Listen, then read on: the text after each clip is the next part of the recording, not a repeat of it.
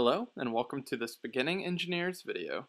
Today I'm going to be talking about plastic injection molding. What is plastic injection molding? Injection molding is a manufacturing process that produces parts by injecting hot, melted material or multiple materials into a mold. It can be done with a variety of materials, but plastics are the most common ones used. Usually when people say injection molding, they're referring to plastic injection molding. Plastic injection molding is used to make packaging, bottle caps, automotive parts, plastic furniture, containers, and many, many more things.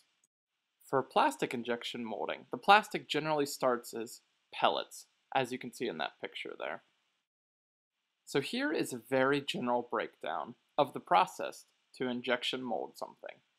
So you have your plastic granules, your pellets you saw in the picture before, they get fed into a hopper, at which point a reciprocating screw moves them along and they are heated, so they begin to melt. They are then sprayed through a nozzle into a mold cavity and then into a mold, where they are clamped down and they take the shape of the mold. Seconds later, a part is produced that has the shape of the mold. And I wouldn't call it clamping so much as I would call it pressure. A certain amount of pressure is applied so that the plastic holds the shape of the mold. Here is some more process info. A shot is the volume of plastic needed to fill the mold. Plus you want an additional amount to cover shrinkage when the part cools and leave some in the screw to hold pressure.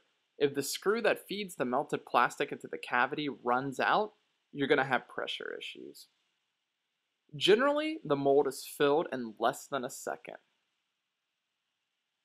The finished part has several marks on it when it comes out. It doesn't just come out as a perfect part. It has a parting line part from where the two halves of the die meet. You have the sprue, you have gate marks, and ejector pin marks. There are many different tolerances that come into play and can make a part out of spec. But if you have a good tool designer and a good machine designer and a part designer, you can minimize these differences. It's a simple overall process, but it can be very complicated in practice. In the top picture, you kind of see the path that gets to the cavity. You have a sprue, that's what the plastic first flows through. Then you have the runners that take it almost to the part cavities, and then to get into the part cavities, you have something called gates. So all that, the whole entire path that gets to your parts, that becomes plastic as well. Then you have ejector pins that help you push out the parts. Additional info. Cavity tools are generally called molds or dies. In my experience, I hear them called dies more often than molds. A good design will lead to the part remaining in one half of the die, the half that has the ejector pins, while the gates, sprue, and runners will be with the other half of the die. There's a lot of common problems that can occur when molding a part. Blistering, burn marks, color streaks, delaminations, flash, also known as burrs, short shot, and warping are just a few types of problems. But luckily, some of these more common problems generally have common root causes, and a lot of it lies in the temperatures are incorrect or the pressure is incorrect.